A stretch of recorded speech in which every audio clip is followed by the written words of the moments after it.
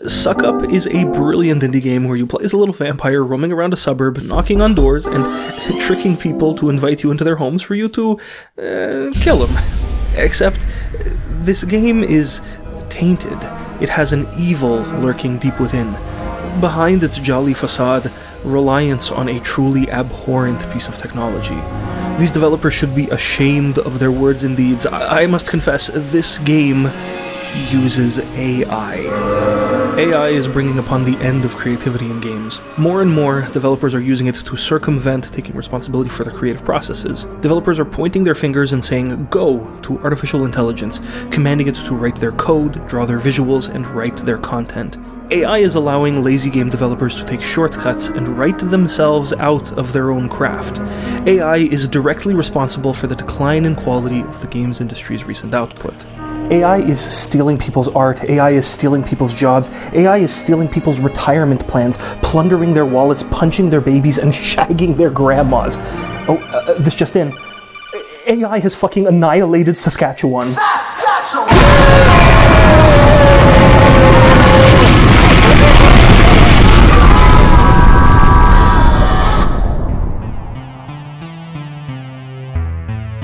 I'm partly joking, of course. There's a lot of shade cast over AI right now. It's become a very controversial topic, not just in games. Attention is paid to unethical collection of training sets, debates about what does and doesn't constitute artistic intent. Hell, the crowd is even split on how to attribute authorship. My opinion is that the reactions are overblown. AI can cause a lot of harm, but that's because it's a tool. Just like any other technology, AI can be used by folks with cracked moral compasses, and sadly even misused by those with noble intent. AI is not inherently bad or good. It can be used to accomplish nefarious deeds, can be leveraged to uphold systems of oppression, and accidents can happen. The same principles that allow AI to generate imagery based on copywritten material and unfairly steal the work of artists are also what allow it to recognize cancer cells in radiology scans and alert medical professionals to trouble, saving lives. As usual, online discourse is full of big reactions from all sides, none painting a full, nuanced picture. And that includes me. That's not my goal today. But what I do want to do is talk about a fun little game and proof of concept that careful game design can leverage this emergent technology, AI, to serve remarkable personal experiences while maintaining that AI hasn't made obsolete the authorial creative process. Because it's not like we didn't have shitty shovelware games before AI. Honestly, I think AI's PR problem is that most of the devs openly using it are misusing it, trying to cash in on a trend for a quick buck. No one so clever, with true ingenuity, has yet attempted to deeply integrate AI, specifically large language models, into their game in a way that seamlessly connects its narrative and mechanics. Until Suck Up. And if you want to skip straight ahead to that, I implore you to use the timestamps below to go straight to that final chapter. Otherwise, take it easy, and let me set the stage for you. Now, AI has been present in games for generations now.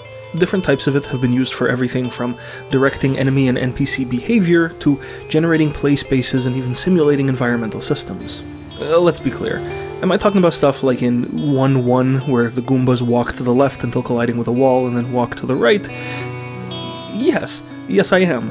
The complexity of traditional game AI has increased at the same rate as technology, but the core concept of an AI, if you can even call it that, or let's say an entity controller that performs actions and reacts to changes in its state, hasn't changed. This approach, while very effective in some settings, has its limitations. Aside from a little bit of random number generation magic sprinkled in to mask its flavor, game AI actions and reactions are predictable. In other words, game AI is deterministic. The first game I ever had a meaningful experience with AI in was Resident Evil 5. It came out when I was in early high school, so my formative years, I guess. But my first few times with it were as player 2 in the homes of much more well-off friends who could afford PS3s at launch. When I finally got it myself years later, I didn't actually know that the role that I had played for my friends, that of Chris's partner Sheva, would be automated when playing single player. And this frustrated me, because the AI that controlled her did a much worse job for me, in my opinion, than I had done for my friends. That's because, just like Mario's Goombas, Sheva is deterministic. At every given moment, Sheva is being fed the state of the game, the locations and conditions of all enemies, lines of sight, health and inventory statuses, commands issued by the player character, basic pathfinding details, everything she needs to make decisions about where to go and what to do next. Many years ago, in an effort to explore my teenage gripes with Resi 5, I took the time to model out her behavior in the form of this state machine, which I later presented in a video. You don't need to go check that out because I no longer agree with most of my old assessment.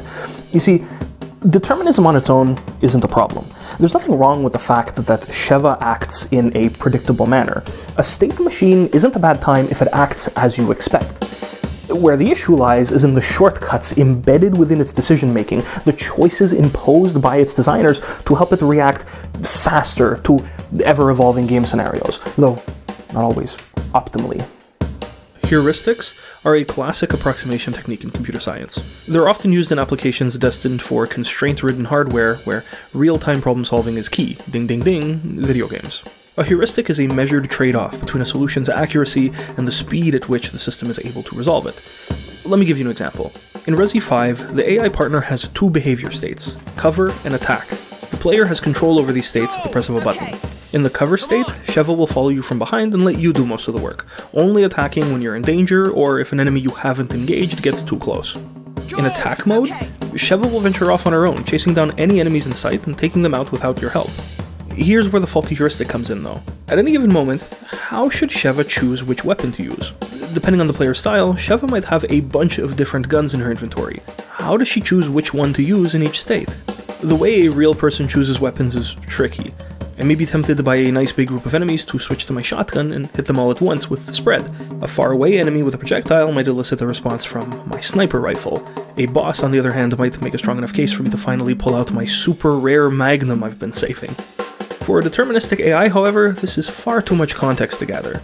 Further, at the pace that the game operates, it might not be feasible to process that much information. The longer it takes for Sheva's AI to make a decision about which weapon to use, the more likely that decision is no longer optimal. Maybe enemies moved out of the way, maybe a glowing weak spot got covered up. So, instead, the game's designers embedded this heuristic within her decision-making, predetermining her behavior. When in the cover state, simply use the weakest available gun. And when in the attack state, the strongest available gun. Yes, deterministic AI is prone to flawed heuristics. What are the consequences?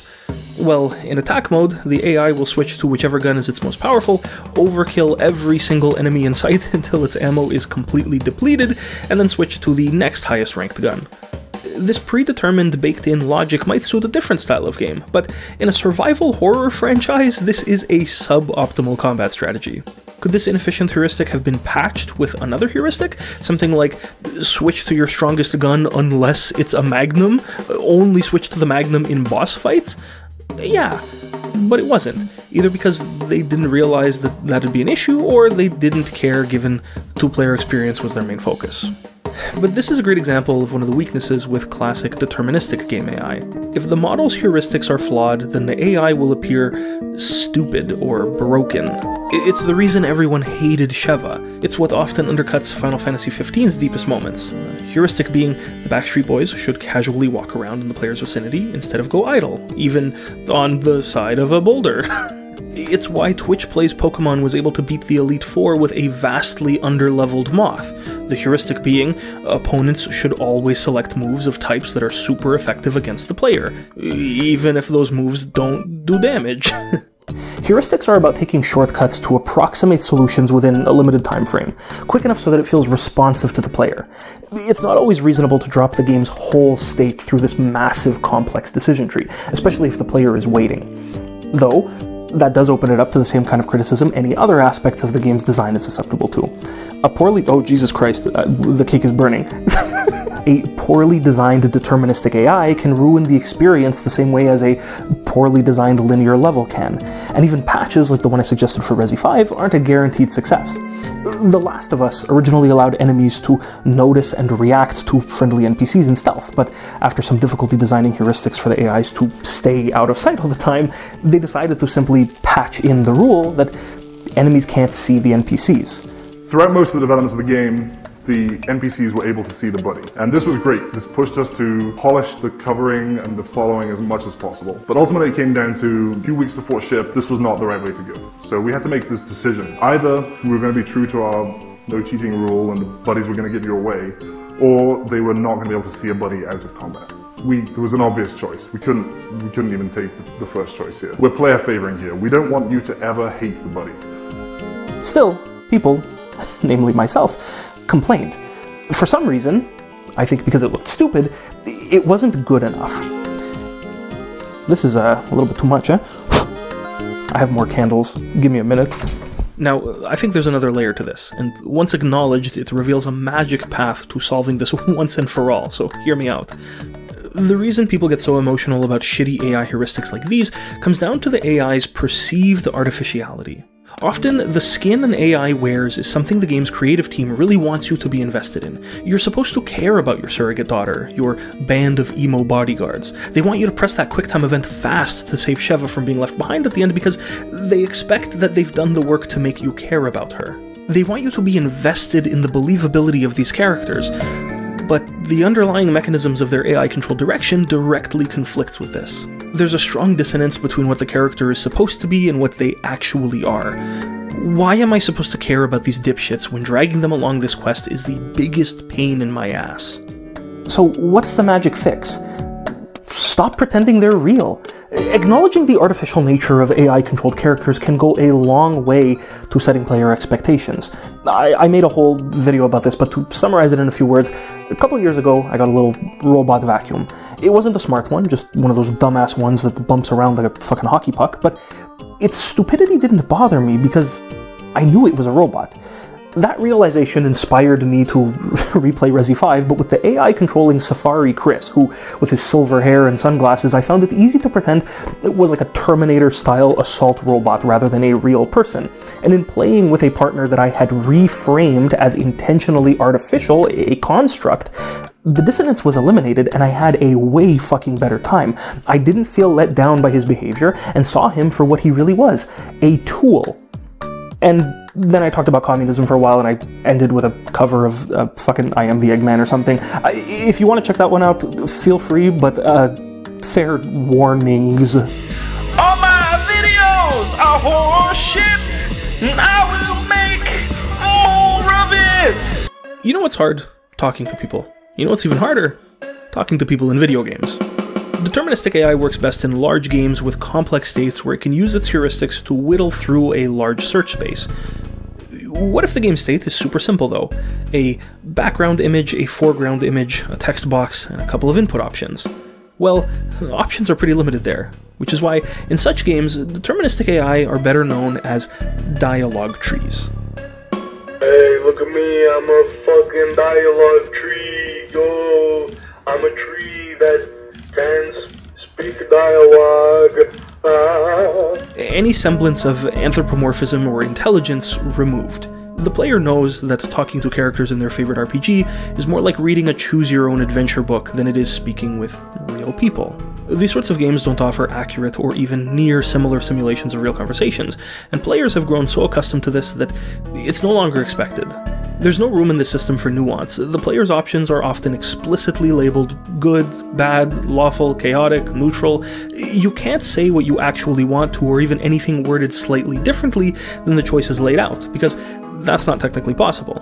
Your options and the receiving character's responses are predetermined. There's no wiggle room. Maybe some options will enable or disable themselves given your current stats or former experience with some particular quest, but there's no way to go off script, so sometimes it feels like the decisions are made for you. Games where conversation is the whole loop even more thinly veil their inner workings. In Ace Attorney, you can't progress until you've seen everything the game needs you to. Your choices as to which area to investigate and which NPCs to interrogate aren't really your choices. You have to complete them to proceed, akin to how, when reading, you have to turn a page to read the next, as if that's a choice, right? Just like the Goomba who walks to the left, bumps into a wall, and pulls a Yui, everything that ever happens in Ace Attorney is predictable and will happen the same exact way every time you restart it. The trials only have one real solution, one critical path to success that failure to follow will just force you to restart and uncover. As much as I once praised Bury Me My Love, its only difference is that there are multiple bad/good endings, and you have to simply retread through previous story beats to retry. These games don't let you leave a single stone unturned on your way to their conclusions. Games like this are really graphic novels. The stories can be engaging and interactive, or asynchronous elements might immerse you, but narrative progression is priority number one, and you're not fooled into thinking you have any agency, meaning the game and its AI might feel a little shallow. This kind of gameplay has its merits. Some audiences, not any I'm in sadly, really enjoy it. But what's weird to me is how differently conversational AI is used outside of games, to the point games would have you believe that there's no other way to emulate conversation. Outside the games industry, natural language processing is often used as a sort of intent detection engine for simple apps. Sure, you can go through your phone settings, swiping and tapping your way through enabling a certain feature, playing a song, setting an alarm, or you can explain what you want to do to your virtual assistant, who can skip all that tedium. These sorts of conversational interfaces replace traditional ones to streamline certain activities or otherwise fast-track new users through using their devices and apps. In my former life as an engineering student and web developer, I built systems like this. In fact, this was like the core of my graduating capstone project. The problem? We were working on an app primarily used by elderly people, many of which had trouble learning its suite of features. The idea is instead to let the user describe in their own words what they want to accomplish and have an AI service process their words and derive intent from it, then map that intent to one of the system's features, and finally walk the user through using that feature. Instead of searching endlessly for a button, the AI system fills the gap between the user knowing what they want to do and actually getting to use it. The only example I've ever seen of this in games, which was ingeniously implemented by the way, is in Phasmophobia. Long story short, the game is about hunting ghosts, a la all those goofy ghost hunting TV shows from back in the day. The game's ghost is really just a deterministic AI, a system. It has a predetermined set of actions it can take, things like A, B, C, and D. It can make frames fall off the wall, it can slam doors in your face, it can answer questions asked above a Ouija board, and of course, it can hunt you. How it chooses to do these things, though, is through an invisible conversational interface. Becky Smith? Was it, or no, Becky something? Anderson. Mr. Anderson. Oh shit, it broke the light. That's cool. I got a picture of the shadow. While you play and naturally converse with your teammates, the game is streaming your microphone to an external natural language processing system, Windows' own voice recognition service. Windows responds, telling the game what you're saying, and based on your expressions of fear and intents, tweaks the ghost's AI's behavior. The classic example is that telling your comrades that you're planning on leaving the haunted house is risky, because if the game detects that, then it may trigger the ghost's hunting phase. I'm gonna go back to the truck to check for orbs. Don't say that. Wait, I fucked up. I shouldn't have said that. It's all good, it's all good. Surprise, motherfucker! Oh shit! It's because you said we were leaving. It's because you said truck. The magic of a hidden conversational interface, though, makes it feel real. The inner workings of its AI are abstracted. You forget that your voice is one of the game's inputs, just like any other button. What it feels like is that you said you were going to leave, the ghost heard you, and it locked all the doors. A design like this mitigates the usual complaints thrown at deterministic AI because it couples its determinism to an inherently unpredictable resource. You, the player. There's no telling what the fuck you're going to say, and so even though the AI can only do certain things, it picks and chooses when and how to do them based on you. The ghost is, in a way, personalized to your playstyle. And there you go, saved you from having to watch another one of my old videos. You're welcome. I'm actually really fucking proud of that one. If you don't mind, if you after you're done with this and you want to watch something, I'm really proud of that one.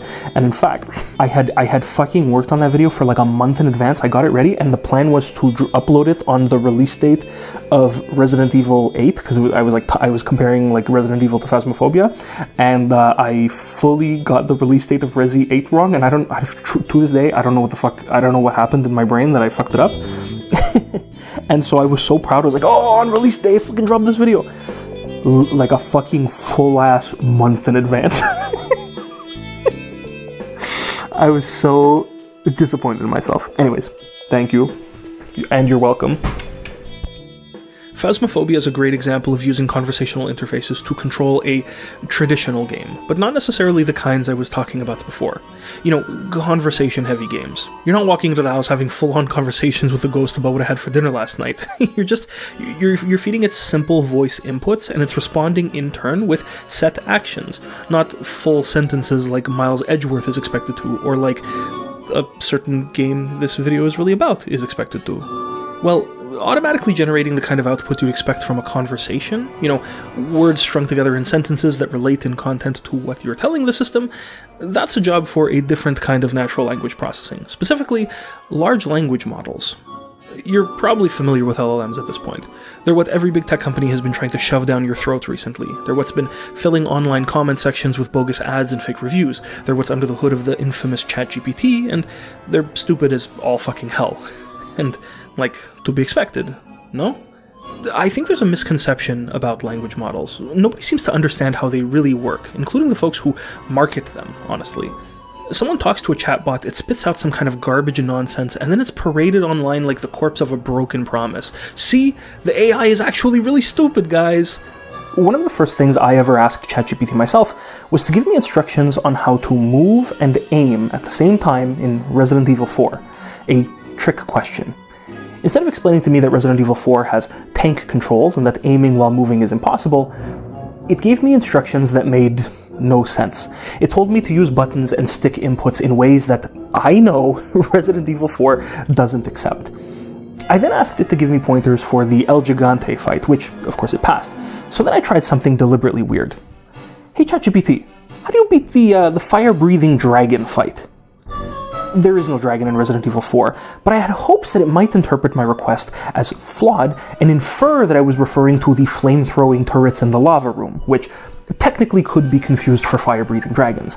I wondered if it would understand my mistake, correct me, and explain that, you know, my options were either to shoot the gunner behind the statue or the clasps holding the turret.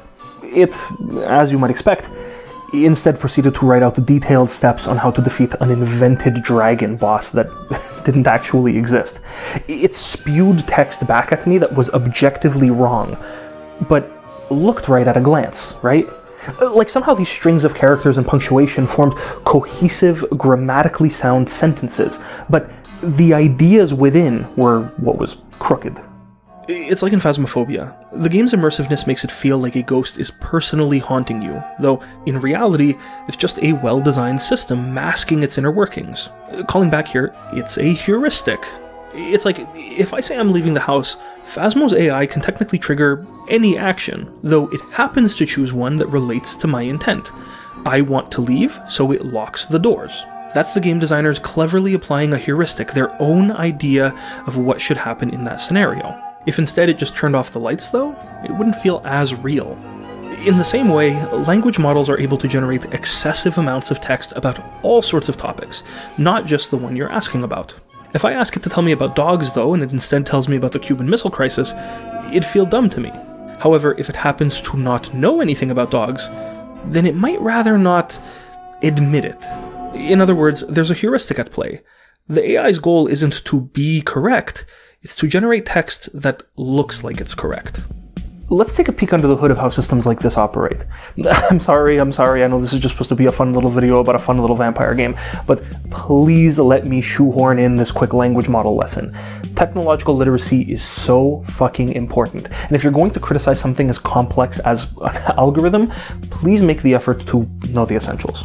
Okay, so let me tell you how this shit actually works, but first, let me introduce you to my friend. His name is Ace Nickelback. He named himself that. He's an n-gram language model I built and ran on this now dormant, refurbished fucking laptop from Best Buy. I developed him in my last year of university as like an extra credits assignment for an AI class, and he's one of the only reasons I graduated. For this video and this video only, I've resuscitated him, or at least his core faculties, so that I can demonstrate their inner workings. See, I built him from scratch. No pre-built libraries or services. He is entirely my own implementation of a language model. Not that I understand most of this fucking 6-year-old code anymore, but still. He interfaced with, you know, now deprecated versions of Discord and Twitter APIs. He said a lot of weird bullshit. And one time he even gave someone a Steam key. He was a real fucker, this guy. And because I built him using the same techniques that much more marketable AIs would later be built with, I can explain to you exactly how the brain of one of these things works. And I'm happy to announce that I recently rebuilt his interface with Discord, so if you want to fuck around with him, he'll be on sporadically in my server. I'll also link his repository, and if straight up a single person asks, I'll even write a readme on how to get him running in case you want to boot up like your own version of him. Though, don't ask me to explain or clean up any of my code. So Ace Nickelback was really two things. One, an n-gram language model, and two, a set of heuristics I designed to make him make more, or sometimes deliberately less, sense. Now, the fuck is an n-gram? Well, it's a statistical model of vocabulary and sentence structure, i.e. a list of words and their relationships to one another. You remember conditional probabilities from back in high school? It's the probability of something given a certain condition. They're different than normal probabilities, you know? Like, what's the chance I shit my pants today is a fundamentally different question than what's the chance I shit my pants today given I've had coffee. The outcome and the way you measure and calculate it changes given a correlated or causational condition being met. The probability of me shitting my pants is pretty low for any given day. It's not something that happens often, but if the one previous time I shit my pants I happened to have had coffee first, then that condition is said to have an effect on the end result. Conditional probability is calculated like this. The probability of A given B is the probability of A's intersection with B divided by the probability of B. In English, that's like the probability I shit my pants given I had coffee is the probability I shit my pants and had coffee divided by the probability that I had coffee. So, what the fuck does any of that have to do with generating coherent natural language sentences? Well, the way n-grams work is they make a really dumb assumption. Instead of tackling speech as a higher level cognitive activity, they assert that the probability of a word being next in a sentence is just the conditional probability of that word being next given the sentence as a condition. This is really stupid and not how actual people speak, but in practice, it kind of works. And the nice thing about computers is that they're really good at doing a lot of math really fast. Let's say I'm training my AI on a set of two sentences. I like coffee, and I like shitting my pants. The first thing Ace Nickelback would need to do is create a vocabulary, a set of words he knows. I like coffee, shitting my pants, right? Now, to solve the conditional probability equation, he's going to need to predetermine everything to the right of the equal sign. First, the denominator. He needs to calculate each word's unique probability. What's the chance of like? Well, it appears twice in all the sentences I know, and I've seen 8 words total across those sentences, so it's 2/8, 25%. Then, the numerator. He needs to calculate the probability of each word's intersection with each other word. Now, normally that would look like a bunch of what's the probability of I and like appearing in the same sentence type calculations, but here's where the n in n-gram comes in. Instead of just checking how frequently 2 words appear in the same phrase, Ace Nickelback needs to calculate the chance that a word appears n spaces after another. What's the chance like comes 1 space after I? 100%. And how about coffee 2 spaces after? That's 50%, which it shares with shitting. Once he does this for each and every word in his vocabulary, Ace Nickelback has everything he needs to solve for conditional probability and start speaking. This might all sound super tedious, but even on a shitty little laptop like this one, this happens in a fraction of a second. Using all these conditional probabilities he's learned, Ace is finally ready to start creating entirely new sentences, like, I don't know, I like coffee in my pants. Or maybe he'll just say coffee, coffee, coffee over and over again. See, you might have noticed something a little funny there. This whole statistical model thing, that sounds pretty deterministic, right? Yeah, it is. No matter how diverse the sample of training sentences is, an AI that always picks the highest probability given the beginning of a sentence will no doubt always spit out the same output. It's why, in an earlier version of Ace Nickelback, he repeated SpongeBob Movie Game 7 out of 10 ad nauseum, because the only thing anyone had ever said after SpongeBob Movie Game was 7 out of 10. So it was the highest probability response, and he just kept saying it. But hey, that's easy. How do you solve the problem of an AI acting differently than you expect? Let's see if you've been listening. That's right, heuristics. After building the base of his statistical model and sentence-generating functions, the rest of Ace Nickelback's development was spent on Heuristics, small cheats I used to deliberately make him deviate from the determinism of his statistics. Small cheats, mind you, I barely remember anymore, but one of which is likely causing him to spew coffee all over the place right now rather than generate anything meaningful. Off the top of my head, some of the heuristics I remember implementing were: 1. A sentence length decision. Because I wasn't sure how to have him end sentences, I had him predetermine the length of his sentence before speaking, which is not the way actual people speak. 2. Punctuation. In the event that he got stuck before the end of his predetermined sentence length, I had him add like random punctuation and effectively start a new sentence after. That's where all these like commas and periods come from. That's him basically like giving up on his current string, not being able to find a suitable next word, and just like starting fresh. 3. Rather than pick his first word based on probability, I had him choose a completely random word. This meant that like lesser used words had a chance of actually making it into sentences, including, unfortunately, URLs, which I had not considered that Twitter treats as like regular strings, and so Ace would see them as words, meaning sometimes he'd like give the illusion of posting images. 4. An ever-living training set.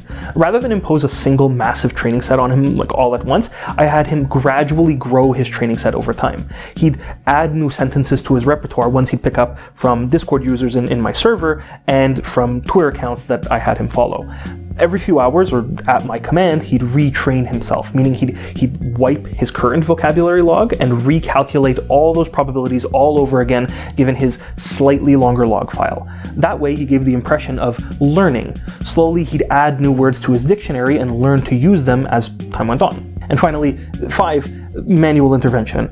After an incident where he tweeted, "Hey, what up, fellow," to Bill Trinan, the guy from like fucking Nintendo Treehouse, and after noticing some of the slurs that he'd picked up across the internet, I realized that there was like a risk of him unintentionally seriously offending someone. So to counteract that, I built a queuing system where Ace would DM me on Twitter like potential messages, and I have to manually approve them. Like I DM him which ones were cool to post, and then he would send them out. With all these heuristics and a larger vocabulary acquired by listening to a Discord server for a few days, you finally get to see him learning. I really love this phase of AI training because he hasn't learned much, so you can still like trace his thought process. Like recently in Discord, he said, "I'll wait with bated breath, sailor." And you can see the mashup he's made between two sentences he'd learned. "What do you do with a drunken sailor?" and "I'll wait with bated breath." The reason he chose to put sailor at the end is because he's learned that sailor can appear 3 spaces after with, as in with a drunken sailor, and so with bated breath gets sailor tacked on the end. The fact that this sort of makes sense is just like a testament to how dumb we are as people. A machine that's just like whirling through hundreds of probability checks can convince us that it's smart. It generates text by the book, and we see a pareidolia. We're hardwired to look for patterns in things and assign meaning. Who's really the dumbass here? Ace Nickelback? Or me for thinking he genuinely named himself that? He's just following my orders. All that to say, the blueprint for the stats side of an AI like Ace Nickelback or ChatGPT is pretty straightforward. Where you start dipping your toes into the magic sauce is when you deviate from the determinism inherent to its engine via bias-inducing heuristics. And what I hope you've taken away from this little lesson is that when it comes to language models, there's nothing scary until heuristics. At its core, the probability model powering every fucking AI chatbot is just math you could do with a pen and paper if you had the time. It's just a procedure followed to a T by a machine. But once human people begin introducing their own thoughts, sprinkling in their own biases, that's when things can get potentially dangerous.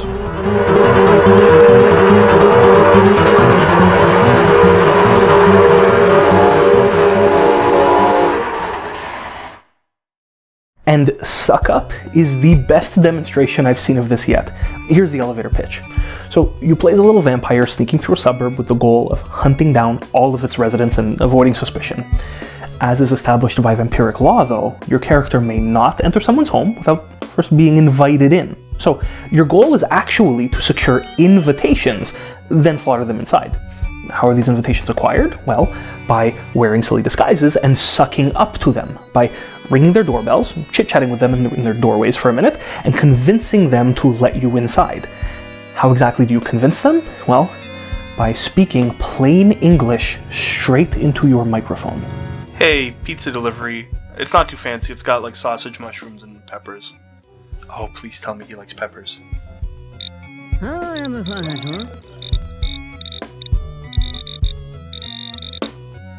Unlike any other conversation-based game where chat interfaces are just shallow, choose-your-own-adventure selectors, Suckup uses AI to enhance the player's experience and immersion. You're not simply navigating a conversation tree here, there are no predetermined paths to success. Suckup proves how careful and deliberate game design can leverage AI as one piece of a greater pie to deliver remarkably personal gameplay experiences. It does this in a way that's more consistent than any other attempts at simply shoehorning AI services into NPCs. I mean, you might have seen those mods where people connect ChatGPT to Skyrim to power the dialogue of its villagers, and as wacky as that is, it's just that, wacky. Skyrim, the game, isn't designed around conversation. There's no in-game or in-lore reason to have in-depth conversations with any of its non-player characters. Chatting with them doesn't accomplish anything meaningful. Suckup, however, ties its AI-driven gameplay to its world. You're not just talking to these guys for fun, you're doing this to get something out of them. You're arguing or pleading or threatening them not just for shits and gigs, because the goal of the game is to get a character bound by consent to vampiric law an invitation to the inside of a house. Hi, I'm here investigating a gas leak. I need to inspect the valves in your basement. Behind every door is a different resident with a unique personality, and behind every resident is a single system capable of emulating those unique personalities on the fly. Your degree of control over your character's speech, I mean, in a way it's not control, you are literally speaking directly to them, but, the fact that you can say literally anything and they'll always respond appropriately, even in context of previous parts of the conversation, that's crazy. No two players will have the same exact experience in Suckup, and that's not something that could have been done with any other technology. Oh my god, he recognized me. I didn't know the game could do that. Okay, this is so fucked up. Though, unveiling its inner workings, dynamism, and its ability of its NPCs to discuss a wide range of topics, it does suggest that there may exist a few open avenues to exploitation. There are some weaknesses to this kind of design. In giving your NPCs as much agency as this, it's hard to guard against a player who chooses to use the nuclear option, by which of course I mean dressing up as a doctor and telling them that a Make-A-Wish kid has requested to meet them and that there's not much time to dilly-dally. Hello, I work at the local children's hospital. A Make-A-Wish kid has requested to meet you. What do you say? Oh my god.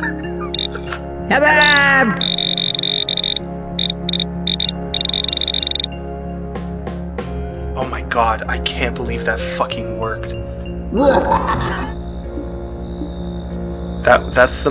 This is the most evil thing I've done so far. Something that is objectively horrible to lie about, which of course is why the AI, in my experience, never responds negatively to it. Most likely in whatever training sets the language model is based on, any references to the Make-A-Wish Foundation were highly positive and agreeable. So, you bring that up, and the AI can only respond positively to it. Why? Because it's a statistical model, and statistically, it'd be unusual for the average Joe to shit on Make-A-Wish. I can't believe how well that works. That's so fucking cruel. When I was a kid, Hey You Pikachu was a big deal. It was a pet game where you interacted with Pikachu through a special microphone-equipped controller to issue commands. I wanted it so badly, but mostly because I misunderstood its premise. I thought you could ask Pikachu to do literally anything. I didn't understand that, like other deterministic AI we've covered today, there were limits. The game only understood a small subset of action words. I thought you could just say hey Pikachu, evolve into fucking Charizard, bro, and the little fucker would, and you would have basically tricked the game into having become hey you Charizard. it didn't actually work like that. Now, that dream has kind of come true. I mean, I told a guy that an alien invasion had begun, which he understood, and then took actions based on. He closed the door on me so we could check the news, and then when I returned, gave me shit for lying to him and made it clear that he no longer trusted anything I had to say, leaving me no choice but to ditch my current costume and persona pair and come up with another. The game didn't have pre-programmed in, hey, here's what to do if the topic of alien invasion is brought up. I chose to introduce that to the game. The AI then decided on its own what believable and rational behavior would be for its character, and this experience happened to emerge. This is the craziest shit I've ever seen. This doesn't feel like any other game I've played. There's no contract between yourself and the conversation system, no guarantee that the NPCs can be tricked into letting their guard down. You need to find a way in, learn enough about them to select a disguise and come up with a story that'll work, and if not, improvise your way out. In one situation, I couldn't find an appropriate disguise to approach a popular girl archetype with. Hi, did you order a holiday-themed strip show? Oh, fuck. So, after some trial and error, I showed up as a middle-aged man begging for someone hip and with it to organize a party for him, willing to tank whatever cost necessary to feel young again. In another, I mimicked the style of a hippie and talked about how I felt the presence of my deceased mother in the stars. In yet another, I convinced an Italian mobster to hire me as his new caddy, explaining that I doubled as a competent bodyguard, and for bonus points, made a killer tomato sauce. Mostly because I forgot to drop a can of tomatoes I'd used in a previous interaction, and he commented on it, so I needed to fit it into my backstory. And in many others, I straight up failed. I either came in too strong and got the door slammed in my face, or the approach I took just did not work. For instance, it took me forever to find a way to get the conspiracy theorist guy to trust me, because his nature was untrusting. It is so beautiful how many systems are operating in synchrony behind the scenes for me to be able to just so casually recount these stories of things I did in the game. Now, let's talk a little bit about how this works so we can appreciate it a bit better. So far in our exploration of AI in games, we've come across two different solutions for integrating AI. First, there's what I'm going to call hard metal. This is a design where the AI runs within the same pipeline as the rest of the game, on the same hardware. This is best for deterministic AI heavy on heuristics where timing is important and the AI needs a consistent stream of info about the world's state. This is Sheva, it's Pikmin, it's Pikachu. Though it can also be Ace Nickelback. That dude runs on my laptop. Though he's barely intelligible. Second, there's hard metal light. The game has a dependency, an external AI service which it feeds data to for processing, though one that still runs on your machine.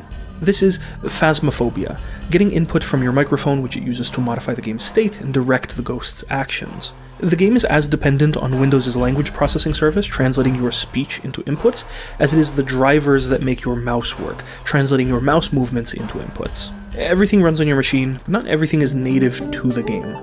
Suckup introduces us to a third solution, cloud service. The kind of language model required to direct its NPCs simply can't run on the player's local machine. Instead, the game sends inputs to a third-party service via the internet, awaits a response, and then creates content based on that response. I had originally guessed some of the details of their implementation based on oddities that I had personally experienced while playing, but luckily I'm able to confirm my understanding of the game's AI system via some screenshots of bugs shared in their Discord server where the game mistakenly displayed the AI's entire response, not just like the pretty part. Turns out, through clever prompt engineering, they've set up their language model to return payloads not only containing natural language for the NPC's response, but also properties of the conversation. Things like their current trust level, which helps determine whether or not they'll let the vampire in, animation, expression, and voice types, values that likely are fed to the game's animation system to direct how the NPCs will look and sound while delivering the line, and of course, a decision property, which controls whether the conversation should continue, if the player has gained enough trust to be let in, or if the door should be slammed in their face. Now, as a software developer myself, am I a little averse to terms like prompt engineering? Yes.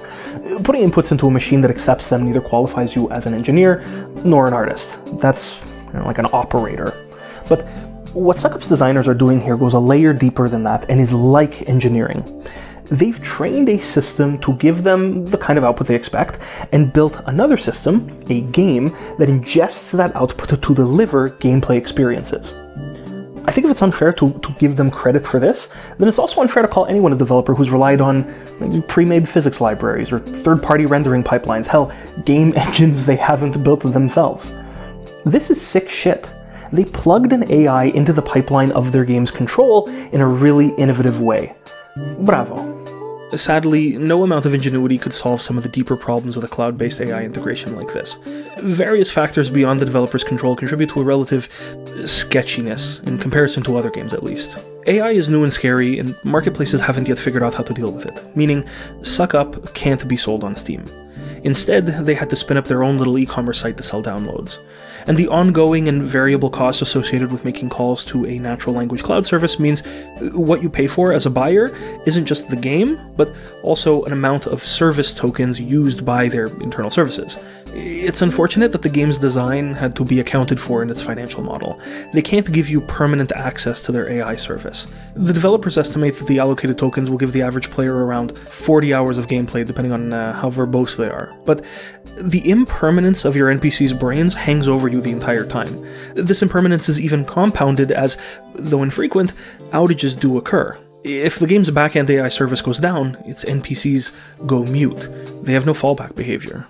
Outside of the way it's sold, the AI at Suckup's core imposes other inconsistencies. Relying on an unreliable system to provide content and property values comes with, well, consequences. Oftentimes the AI's reported trust score doesn't match its speech, so even though the NPC is happily inviting me in with its words, internally the game hasn't detected that condition, so the mechanism that actually ends the encounter and lets me inside isn't working. What this amounts to is the game and its AI not sharing notes, leading to a piercing dissonance. Oh, thanks. Let's go use that phone.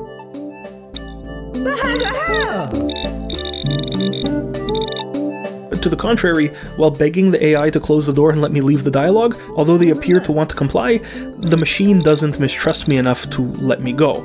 You can be held hostage in dialogue encounters that can't possibly be won because the game and the AI aren't on the same page about the state of the encounter. Okay, please close the door. Well, not that bad. These drawbacks are what they are. I think developers should weigh the benefits and consequences of cloud-based AI integrations like this and decide for themselves whether these pitfalls can be designed around to balance the player experience. Though, I don't think they're scary enough risks to avoid experimenting with this new technology entirely. Designers also shouldn't let themselves feel bullied by shitty marketplace policies. Decisions made by storefront platforms and even game jams to disproportionately ban the use of AI tools that generate text, speech, and visuals, as opposed to straight-up code, is unfortunate. But I'd hope it not impede designers from innovating regardless. These blanket AI content bans weren't made with games like Suck Up in mind, games where all the content except what's contained within the dialogue boxes is original, and where AI is simply used to facilitate a natural feeling conversation between real human person and dinky video game character. There's a difference between using AI to cheat your way through game development and using AI to create an experience that has literally never been possible before. I just hope that marketplaces and audiences grow up and realize that, because it's honestly such a weird, immature take to pucker up at the sound of AI like it's sour. This is a thing, it's here to stay. Some folks are using it lazily to output trash. Shame them. Others are thinking differently about it and are using its strengths to drive interesting experiences. Give them credit. Suck Up, this goofy little vampire game, exemplifies that when thoughtfully designed around it, AI can elevate and personalize your experience. It can fill in the gaps between your thoughts and a game's interpretation of them. It can let you say what you want in your own words, unimpeded and unabstracted.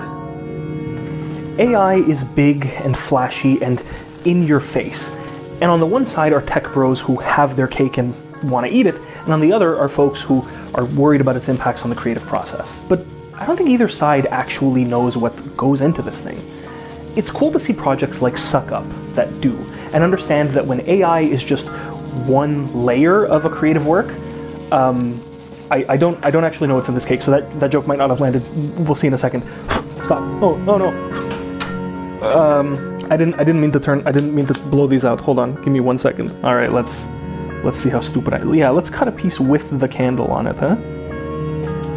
Oh, okay. There's like kind of a layer. I don't know what you. Oh, I don't want to drop this. There's like a layer of something. Okay, the joke fucking works. Shit.